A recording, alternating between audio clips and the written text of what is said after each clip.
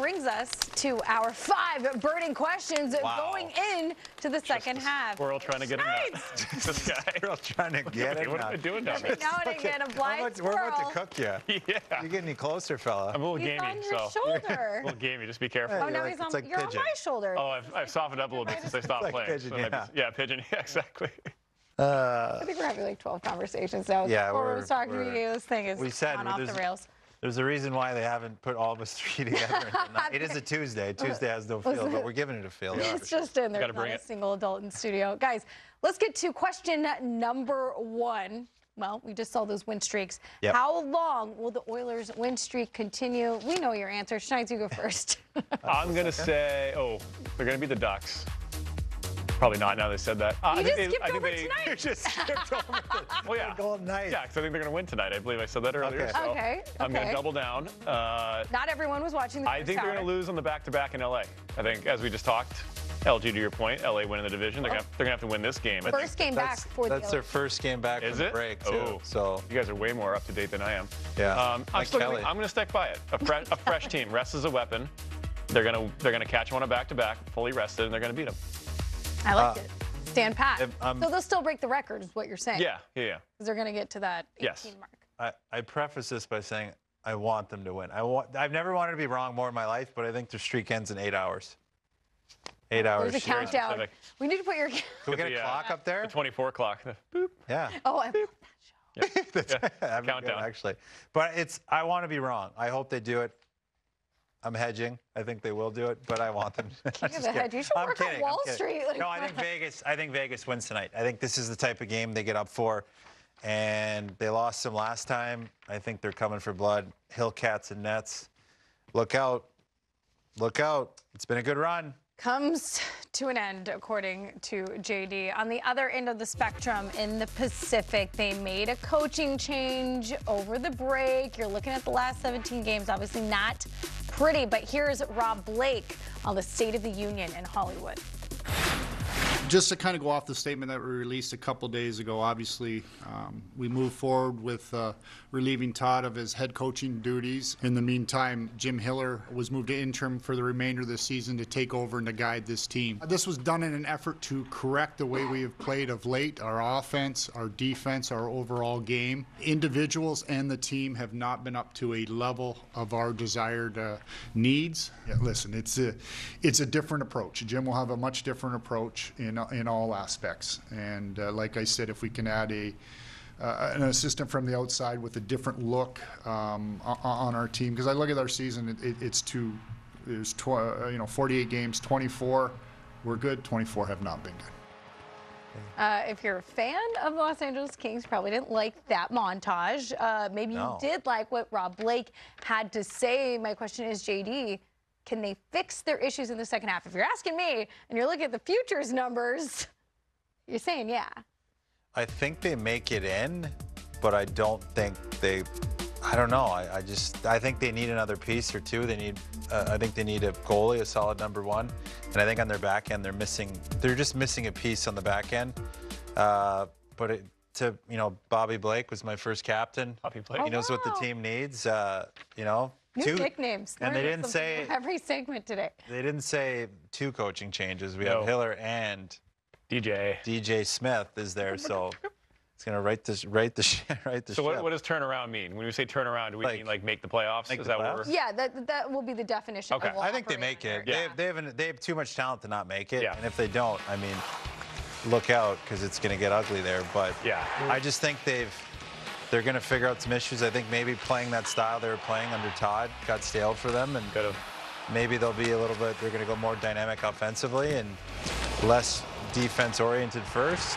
Maybe more tailored to something that lineup up and down is used to, is playing a little bit more offensive. Yep. But they got to figure out a lot of their issues in the room, around the room. You heard Drew Doughty talk about how a lot of guys are chasing points. Sure did. They need to get all on the same page, Some because call out some issues. Yeah. get I mean, worse. I- Always get worse. They have all the pieces. They have the blend of old and young and skilled and grind. Like, they have all the pieces. So I don't see any reason why they shouldn't. If they don't, it's on the guys now. The coach is gone. There's nowhere left to hide. So it's on the players if they can't turn this around. But I think they're just too talented and too structured. And the analytics, again, we don't want to get too nerd-driven, but Hey, Mike Kelly's watching. Mike Kelly's- He does not Mike Kelly's identify as a chicken wings nerd. on the couch Mike, right I'm now. gonna throw you a enjoying bone it. here. I think the analytics support them being a better team than they're showing right now. So I think they may not be as good as they were to start the year, but they're definitely not this bad. So I think somewhere in the nice, middle part there. That's a good hedge right there. Cam Talbot. This meaty part of the Nice curve. meaty part of the curve, exactly. Not I getting ahead can't win enough, with you fall guys, behind. but you know what? I'll take that as a victory. Kim Talbot has lost his last 10 decisions, so you can probably expect for him to turn it around, guys. Question number 3. Who will win the Art Ross race between Nikita Kucherov and Nathan MacKinnon? Obviously, Pasternak is kind of in the chat, but I feel like it's not even a contest.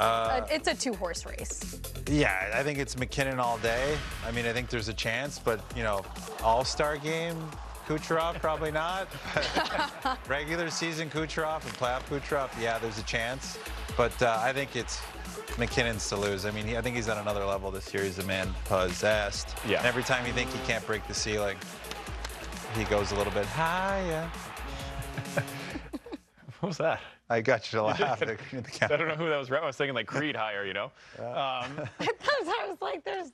Well, I'm a little frustrated. I left my crystal ball at the house today because if I'd known we were going to be doing all these predictions, I would have brought it with me just to see the future. I don't know if they have them in the store. I went in the mailroom and checked, see if they have extra crystal balls in I think there. we might have one Just somewhere. pens and pencils, so maybe an NHL Network that's in the crystal back ball. room. Gotcha. I've taken my fair share of highlighters. Yes, yeah. Every day I'm like, can I get a pen? He goes like, sure. Yeah, all right. Yeah, I let borrow the pen. Yeah, exactly. I never get But, I don't know where you got this from. I'm with you too on McKinnon. I think he plays with a ton of energy. I think I like the Avalanche as a team to produce more offense consistently throughout the year. Tampa relies pretty heavily on Cooch to do a lot of the heavy lifting. So I think at least McKinnon's got Rantanen, he's got Makar, he's got some other guys out there who can help take the load off. Not the load off him, but feed him and keep him going and keep points. Will the Art Ross winner be the Hart Trophy winner? There's been a lot of discussion about that. There was kind of like, and to me this feels like a silly point, but I want to give credence to what everyone has to say, but that Cooch's performance at All-Star Weekend would affect his chances for the Hart Trophy. That's ridiculous. He just wanted some rest. He was just resting. He's on vacation, guys. Yeah, he was on vacay. He's not getting paid for that. He was, well, he could have got paid for it, but I think once he realized, once he realized Connor reimagined it, I think he was like, well, I'm not winning this, so I might as well just kind of picked his chips up pretty quickly after that first drill. He's like, all right, I'm out. He's like, I'm good. Leaving the table. We're just going to go have a Caesar in the lounge. On to question number 4. Take a look at some of the trades that have already gone down the trade deadline a month from Thursday. Can't believe that. Fellas, what's the biggest name that will move at the deadline, Schneitz? We're looking to you. Well, I don't want to ruin my Love Me Tender segment later, but we can do a little more deep diving on that. And just I can nerd out on my goalies, but for now, I think this one, you can go take a nap in the back. I'm very excited. I think UC Saros is the name I'm looking at. Big name goaltender. There's a couple teams out there. We just touched on LA, Jersey, Carolina, some real legit teams that could use some help in the goaltender department. He's got a nice contract for another year, I believe, after this. So. You could fit him in the cap if there's some retention there, but it would be a big move. It would be a gutsy move by Barry Trotz. He's a franchise guy, but they have Askarov, the kid they picked in the top 15 a couple of years ago, waiting. So he's not having a great year, so I don't know if that's going to hurt him, but I think guys with his track record are really hard to find, and they don't become available very often, as we saw with Hellebuck getting re-upped. So I think that would be an interesting trade target. I mean, and if you put him on a top team that's limiting more chances than Nashville's given up, I think those numbers will just get better. And, Oh, you want me? My turn? Also, I can team I'm going to do UC Sarah. No, you take thieving? I'm doing I'm doing Noah Hannafin, keeping it with the D. New Jersey Devils, go get him. Enough's enough. You have $9 million. Stop waiting till the trade deadline. Go get Noah Hannafin. Help on the back end. They need some help back end and goaltending. I mean, UC could potentially go there with that. What about money they have? Markstrom Hannafin package. Ooh, that would be pretty as well. As Kevin Weeks would say, ooh. You did that earlier and it completely threw me. I did it during the skills competition. But Noah Hannafin, I mean, he does everything, plays big minutes, offense, defense. He can do it all. And I mean, he's kid too, good kiddo. Beanpot? Did you win the Beanpot? No. We'll get to that later. We'll get to the Beanpot later. Shout out to the Beanpot. But he's a D that. Might have actually, I don't know. And I mean, Calgary's made no qualms about that if those guys don't want to sign, they're going to move them no matter where they are in the standings. And I think you need to get return for Hanifin. And Yeah. I mean, if you saw anything in the return for Lindholm, I mean, if I'm a team, it's You know the price. go get him. You know the price. Okay, guys, moving on to question number 5. Which team on the outside of the playoff picture will break through? We're going to start in the East. As you can see, the conference wildcard standings there. So, Schneid's, what you got? I'm going Penguins. I think, Polish sausage. I think you look at the games played, they got 4 in hand, so I like that. On the Islanders and teams ahead of them. They have a positive goal differential, which to me is a good sign of a good team. Yeah, I just think they're too talented. If their power play wakes up at all, they're 31st in the league right now, I believe, in power play. Look at your stats. Thank you. Easy, Mike Kelly. We've been saying it all season that when the power play gets going, so it's getting a little late here, but there's just too much talent. I think Gensel's a stud. You know, Sid's on another planet. I just think they're too good not to make it. So, and they kind of have to make it. I talked about this a few weeks ago on here. Like they kind of went all in with Carlson and this aging core. They really have to make it. So people are talking about them selling Gensel or trading him at the deadline. It's like, no, you have to add, because if you trade him, how are you going to replace him when Sid's 36, 37, Gino's 38? It's like, it seems like a backward step. So I think they're going to be aggressive. Dubois is aggressive, and I think they're going to go for it. Could we get the standings up again? Are they? Let's go. Who's coming out? That's the question I have here. Who's coming out in the East? It's a good question. Who's coming out? Who misses it? Yeah, it's Maple Leafs?